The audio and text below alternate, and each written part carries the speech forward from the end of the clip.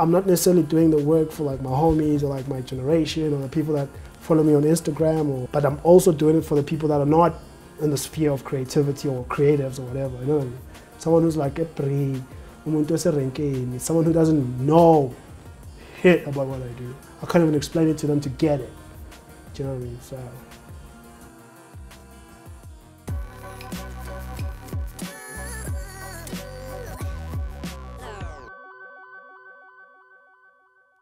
LAZI GREIISPACES Matebula. I'm from Alex. I live in town. I'm a city boy. I'm an illustrator. I draw. I'm an artist, so I'm a creative, all-around creative. You know what I mean? I make stuff. Fashion designer. Actually, I'm not a fashion designer. I make fashion. I make clothes. I'm a fashion guy. I have style. I have style. Yeah, like I make furniture. I mean, I get commissioned to do work for like brands and stuff, but personally, which is what I'm working hard on, is like I make furniture, I make clothes, I make textiles. I'm a textile designer as well. Yeah, man, I make stuff. I could say I make stuff. I think the legacy of today's youth, or whatever, you know, like the new age legacy, it's in trouble. It's in shambles in a way. I could say that because we lost a little bit. We lost in this freedom. Not everybody's trying to be something for themselves. They're always trying to be something for other people. You're trying to please your friends. You're trying to make someone else, trying to make someone else happy, and forgetting that you are the most important part of this. Because I think life is like a movie, and you're like starring in this movie. Do you know what I mean? And we forget that we like actually starring in our own movies. So I think it's a risk in a way. So with what I do, I'm also giving props to the old O's, like the people that are like the past generation of ours, like the people that fought for this freedom that we have.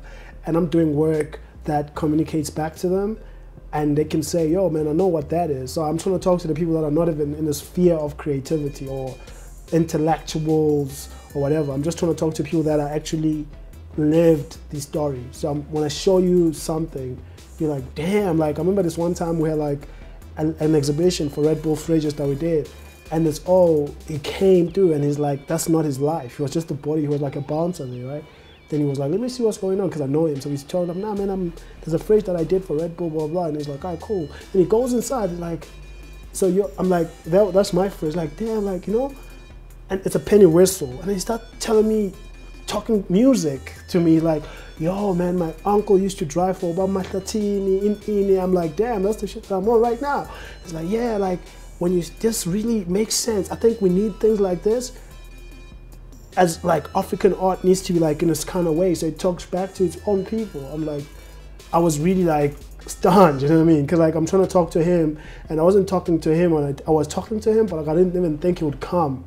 Not him directly, but like I was talking to like his kind of, like that kind of like people, man.